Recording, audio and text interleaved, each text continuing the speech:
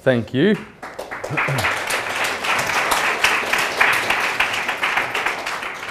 It's nice. I haven't even said anything. I can go now, yeah. Yes, so I'm going to present a little bit of my theoretical and empirical work that I conducted and I'm still conducting in my PhD down under.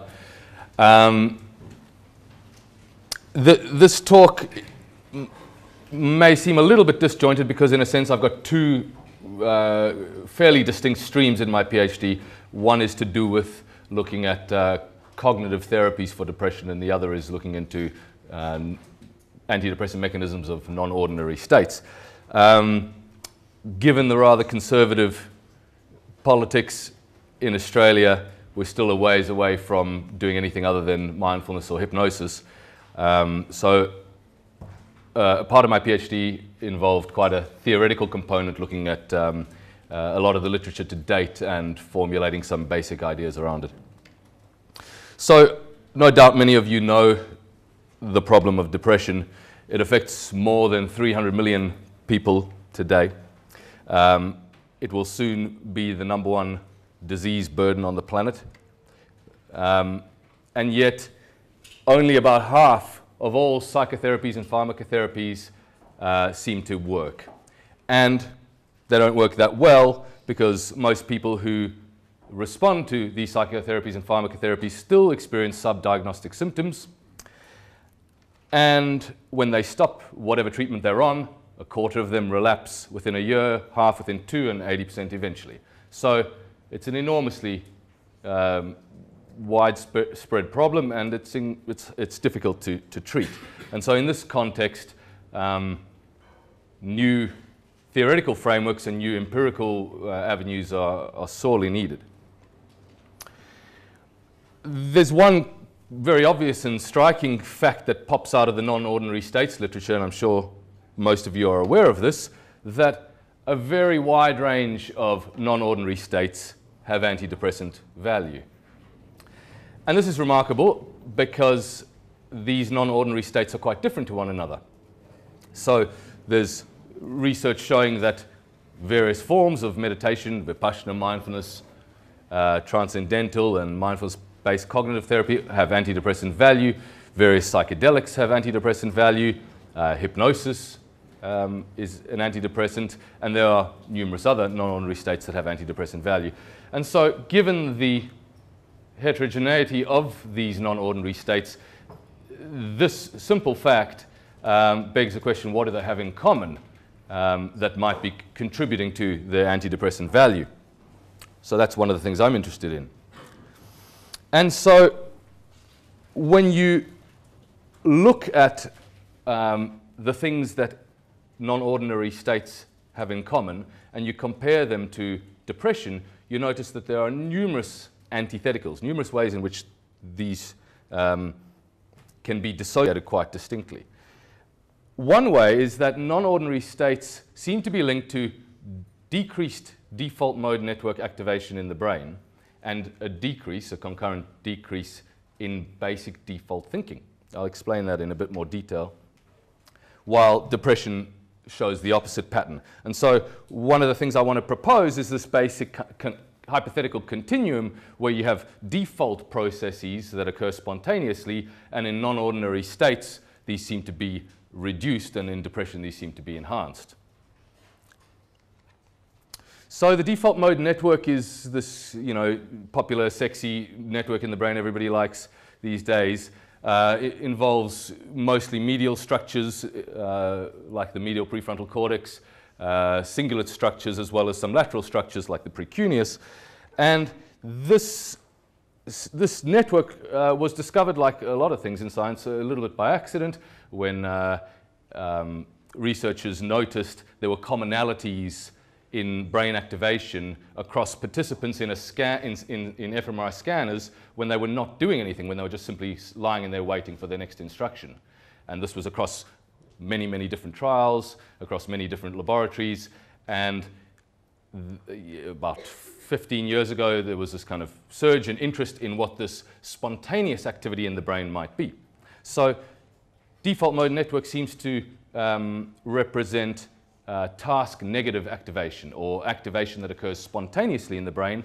It's a resting state of the brain, and it's phenomenologically associated with mind wandering. It's anti-correlated, or when it goes up, what goes down are frontal parietal regions that are involved in sensory perception, in motor commands, and in basic cognitive control, the ability to focus your attention in a particular way. So if you think about those functions, default mind wandering or resting state activity is in many ways antithetical to that.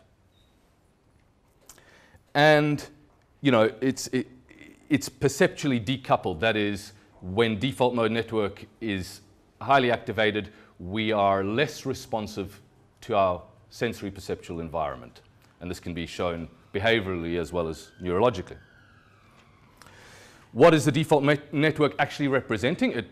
The frontal parts of it represent self-reference, so the ways in which information might reference you, or just simply thinking about yourself. So whether you think about yourself or think about some external source of information in reference to you, the default mode network goes up. It's involved in social cognition, so thinking about other people and thinking about what is in the minds and, of other people and their intentions, mentalizing and theory of mind. It's involved in thinking about the future, prospecting. And relevant to the empirical study I'm going to show you, it's also involved in understanding and producing story, which I'll argue briefly is the way in which we make sense of reality. So depression has been associated consistently and repeatedly to broad increases in activity in the default mode network, and also increases in functional connectivity between parts of the default mode network.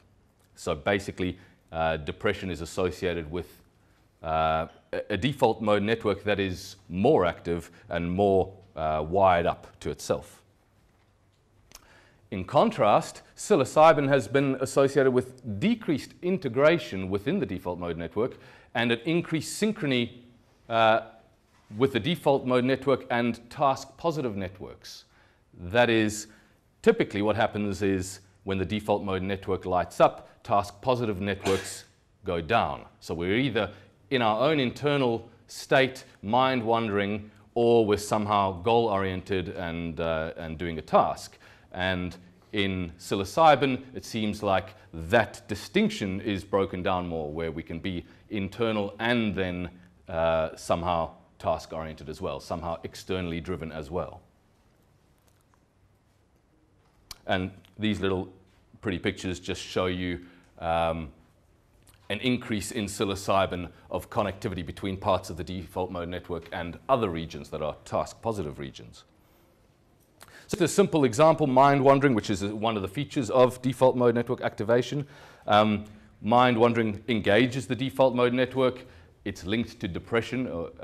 There's this idea, although it's not as simple as it was first reported in the Killingsworth article, but the idea is that mind wandering leads to unhappiness. As it turns out, it's more mind wandering about the future that leads to unhappiness. Negative mood induction increases your mind wandering. So if you're made to feel unhappy, then you mind wander more.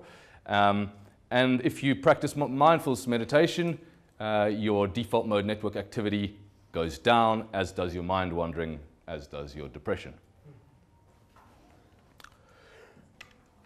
So one of the ideas I want to propose is that there may be a case for less being more, or this idea that when we have a reduction in certain activity in the brain, that allows for what they call disinhibition of other parts. So disinhibition is like a double negative, but most structures in the brain serve to inhibit other structures. You can't have your brain all lighting up in one go. That would just be chaos. And when inhibiting structures decrease in their functioning, so other structures are disinhibited.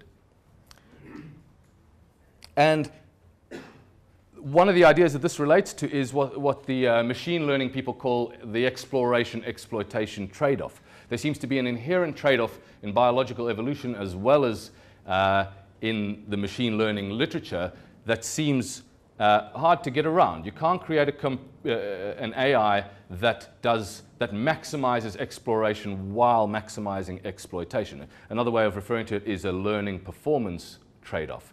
We're either being broad and flexible and picking up on all kinds of task negative information, things that are not in our the direct confines of our goals, or we're being exploitative or performing efficiently and rapidly, and then we have very narrow goals and we don't pick up on all kinds of divergent information.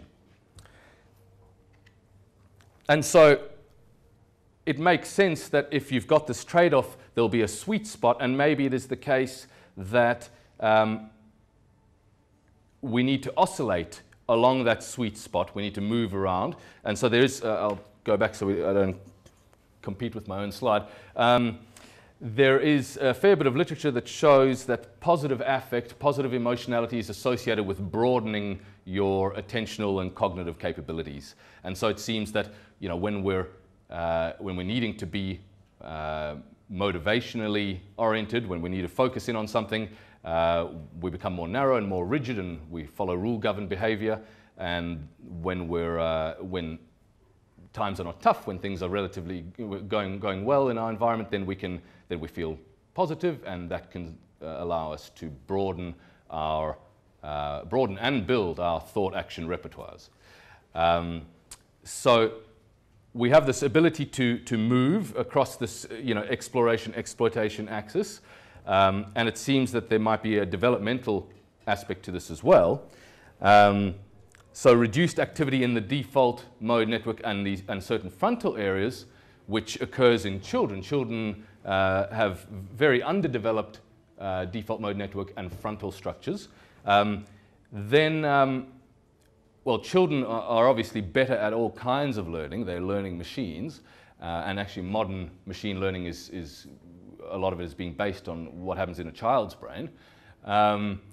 They're better at core aspects of learning like language acquisition, alternative uses tasks, where you're measured on your ability to come up with you know, unusual or original uses for objects. And they're better at task-irrelevant memory. So if an adult and a child are asked to pay attention to something in particular and then given a surprise memory task afterwards, children seem to have a broader information sweep. They remember things that were not relevant to the task, which is obviously good for certain kinds of learning and certain kinds of flexibility. These are just a snatch of a few different examples. There are many, many more than this. There's this fascinating story about a kind of degenerative brain disease that leads to what they call primary progressive aphasia, a loss of the ability to speak and comprehend language eventually. And people that have primary progressive aphasia have remarkable enhancement in their creative expression, like very noticeable in how productive they are and in how creative they are as well. So this is another example of how language and frontal structures may, as they go down, in this case as they become degenerated, other structures become disinhibited, they light up. And also if you take an adult and you stimulate them with something like transcranial direct current stimulation to inhibit neural functioning in frontal structures, you get increases in alternative uses and in task-irrelevant memory. So you can induce the childlike state to some minor degree in an adult. And the obvious advantages to this reduction in frontal functioning.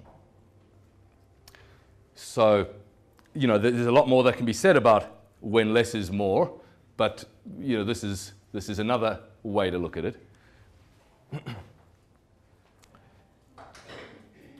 So I want to just take a couple of examples that look at this notion of a hypothetical continuum that differentiates non-ordinary states from depression, which may inform an understanding of the mechanisms, the antidepressant mechanisms of these non-ordinary states. So, with regards to the self and other, if you recall, in the default mode network, one of the primary features or functions of the default mode network is to represent yourself and self-relevance. And if you look at the literature, there's an enormous amount of converging evidence that shows that non-ordinary states, and this spans many types of non-ordinary states, psychedelic, mindfulness, hypnotic, runner's high, etc., are associated with a reduction in self-salience, a reduction in the importance of myself phenomenologically. There are also social norm processing deficits, so difficulties in processing social norms, and if anxiety is low, then a reduction in social norm salience as well, so it's unimportant. There's a relational inclusiveness, so the feeling of being connected to one another or connected to other things that we might have previously considered inanimate. And there's this enhanced experiential saliency. So I am no longer so salient, but what is happening now in my moment-to-moment experience that is often externally oriented is very salient. And so another way to talk about that is that my experience is meaningful. It feels very meaningful in a non-ordinary state. If you contrast that with depression, it looks entirely antithetical. There's an excessive self-salience. The self is the self-worth along with social expectations are the primary contents of depressive rumination. It involves social vigilance and paying attention to social cues and rule-governed behavior around social cues. It involves experience of relational isolation. I am alone. I do not feel connected to others or any other objects or anything else. And it involves a reduction in experiential salience. My moment-to-moment experience is meaningless. And in a sense, this meaninglessness is potentially the primary driver of helplessness and hopelessness, which are the primary predictors of suicide. So, taking this example of self-reference, just to look at the brain in a little bit more detail, the structures most relevant to self-representation are the medial prefrontal cortex and anterior parts of the cingulate cortex. And these structures are the most consistently hyperactive structures in depression. They have greater activity and greater functional connectivity between them in depression. Medial prefrontal cortex reactivity to negative information, that is, you get shown a disgusting picture and parts of your brain respond to that disgusting picture. If you have a medial prefrontal cortex that reacts more strongly to negative information, it predicts rumination, which is the primary cognitive process in depression. And if you have your sensory cortices light up more in response to some negative information, then that predicts less rumination and less relapse into depression.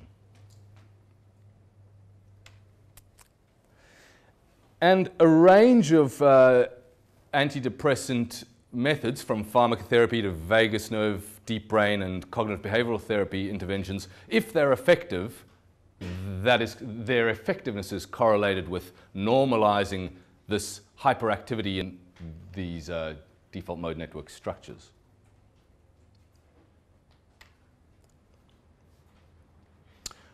If we now look in contrast to that, this is a study I think we're all familiar with. This is the Tom Cruise study of the year. The most consistent neural correlate of psilocybin is a decrease in these very structures. And the magnitude of the decrease in these structures is predictive of the intensity of the phenomenological experience.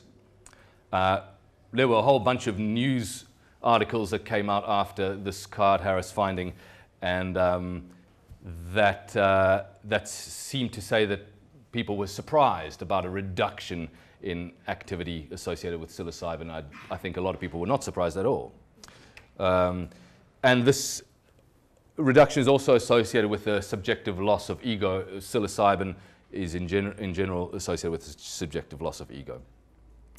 I realize I'm going to have to go a bit faster than I'm going, so let me try that. So another feature that you could look at to contrast altered states and depression is this idea of making sense of reality. There's a large burgeoning field called predictive processing, which fundamentally views the brain as a prediction machine whose primary role is the reduction of prediction error. This is an incredibly adaptive function, and the predictive processing model seems to be receiving a lot of support empirically now as well. So on the non-ordinary side of the spectrum, again across a range of non-ordinary states, you see that there is this greater influence from exogenous or external and novel information.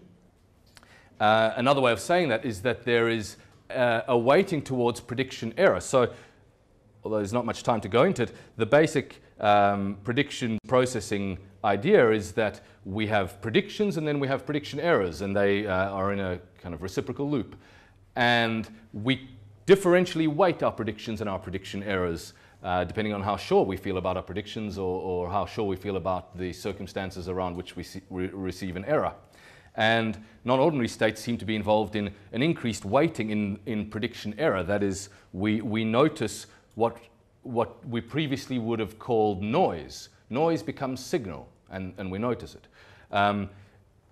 Prediction error weighting is associated with flexible thinking, and another way of saying that is contingency sensitivity. So this ability to be sensitive about the changing contingencies of the environment.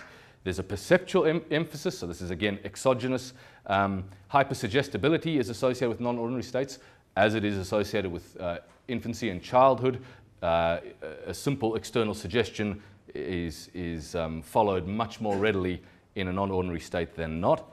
And this idea of particularization, that is, that every object or everything or every moment becomes more particular, less generalized. So in the past, where you might have just seen the category tree, now for the first time you notice that tree as if seeing it for the first time. On the other end of the spectrum, depression is associated with endogenous influences, a greater influence from internal thoughts and interoception and familiar information, and you could consider that to be like prediction weighting. So we weight our predictions more than we weight the errors that come from the environment. It's associated with rigid cognition, with non-contingency, which I'll explain in a bit more detail soon, with abstraction. This is a central feature of depression, persistent biased beliefs. So this insensitivity to contradictory information and overgeneralization. In terms of non-ordinary states, this is also quite well known that mindfulness training increases flexible cognition for changing contingencies. When the environment switches on you, or when there's a rule that you've learned that now you have to unlearn to learn a new rule, mindfulness helps you at that. Psychedelics increase flexible cognition in a range of ways. They increase creative thinking and insight, divergency, etc. And mindfulness and psychedelics increase phenomenological experience of contact with the here and now. Excuse me for the speed. So one of the structures that is really central to monitoring the discrepancy between goal states and the current events, or the prediction errors, is dorsolateral prefrontal cortex.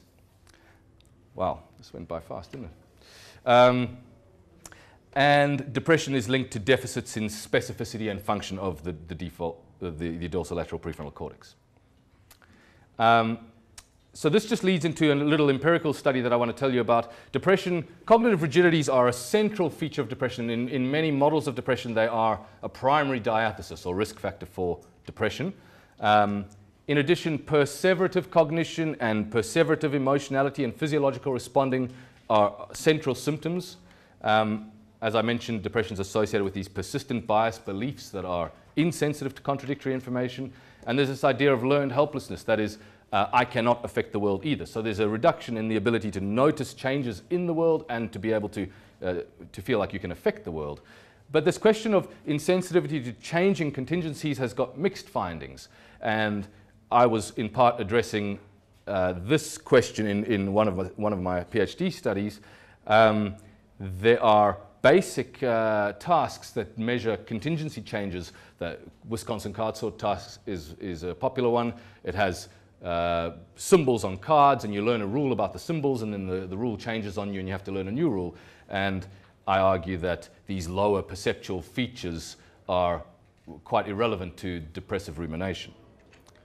So there's this idea that depressive rigidity is central, but there are, I think, boundaries to depressive rigidity. I don't think it necessarily applies to all forms of cognition.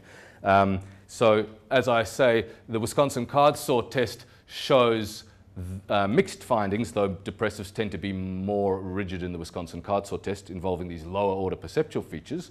If you have emotional versions of this, then they're much more rigid.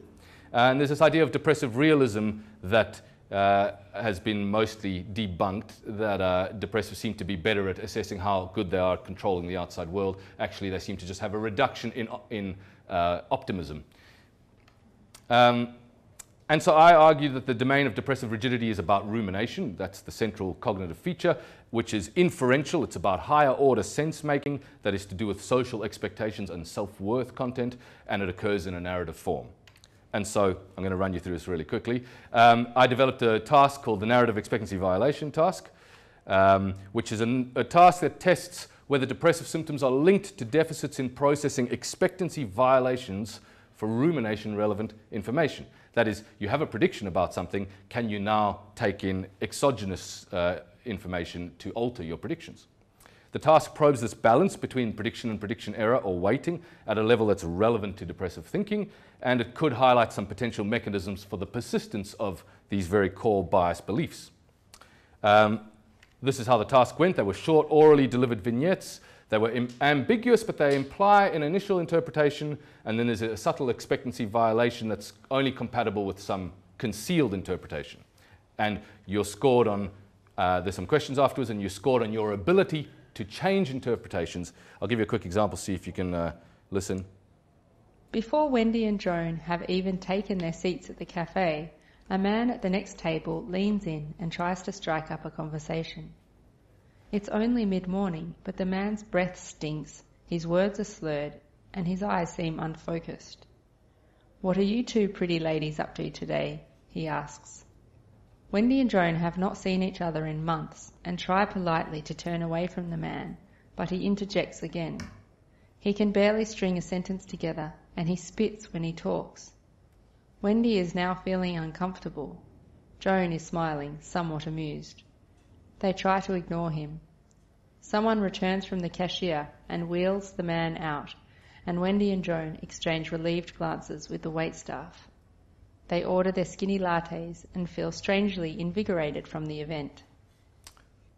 Okay, so the questions will come after that, and the target question is, why is the man slurring his words? So you obviously were primed because you know what these stories are about, but this was a particularly subtle one. It's quite hard. Only about 10% of people got it, so you're not depressed if you didn't get it. Anyone would like to offer their drunk? Yep. Handicapped. Yep. Why did you think that? Because he was reading. Exactly. So there's an expectancy violation word. It's quite subtle. Somebody wheels the man out. He's in a wheelchair. You might not be drunk, yeah? So that's quite a subtle one. There were 20 of these, and I measured your ability to switch.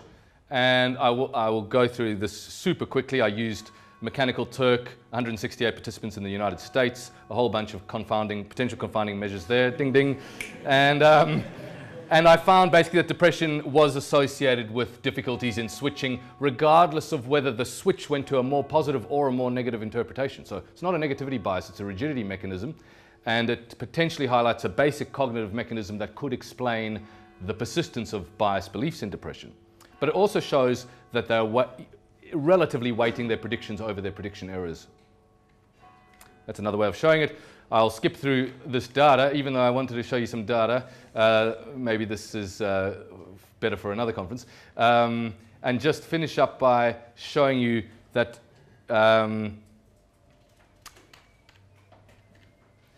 this basic idea that there's this kind of hyperordinary depression idea that is developing, in my mind at least, where these basic features that are quite common to non-ordinary states may inform our understanding of what's happening in depression and our therapeutic interventions for depression. So this idea of reduced self-salience, perceived connectedness, flexible cognition, exogenous and novel influence on your cognition, perceptual concrete cognition, meaningful cognition, as compared to what you see in the depressed state, which is antithetical to that. And so, just to finish up, last slide, this is a kind of an idea that maybe there's this adaptive hypothetical continuum, this adaptive way in which we can move up or down on the spectrum, and maybe depression involves moving in a maladaptive way too far up the ordinary spectrum into hyperordinary zone, which involves all kinds of maladaptive outcomes that are associated with depression. Thank you very much.